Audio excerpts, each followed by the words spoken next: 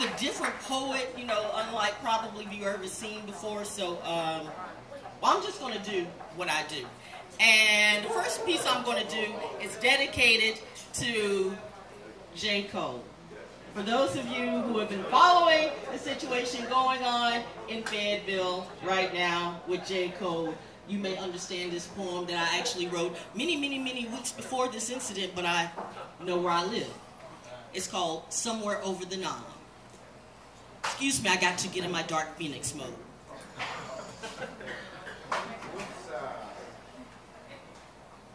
Somewhere over the rainbow, way up high, birds fly over the rainbow.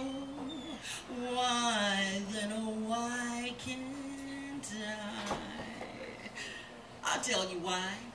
Because I know that around the rainbow is just another big lie. Case in point, welcome to the land of Nam, a most interesting place where monkeys can fly and poppies can talk and little people around you can help you walk around the yellow brick road. But notice that no one is never really willing to go where you go.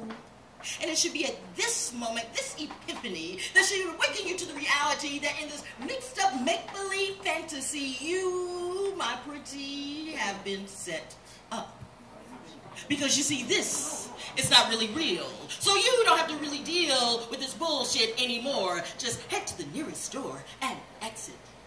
Because after all, scarecrows don't have brains, soldiers don't have hearts, lions don't forget their kings, and cowards don't grow courage overnight, or do they? And the great big wizards aren't just these big, blustery, spineless, blowhard bags of wind who can't do a damn thing for you, because if they could, they would have already done something for themselves now, wouldn't they? All I'm saying is, the storm is over, and upon assessing the situation and reviewing the damage, I have determined that we have not landed in Kansas, and I refuse to demand or command this. Fuck this madness. Time to exhale, prevail, get out of hell. That is beginning to look a lot like Oz every day. So I'm just clicking my heels and hoping that it will all go away. But I know that in order to get home, I might have to slay a few flying monkeys and a bitch, excuse me, a witch or two. But it's okay. I'm not Dorothy, motherfucker. And that's the end of that fairy tale. And you can clap now.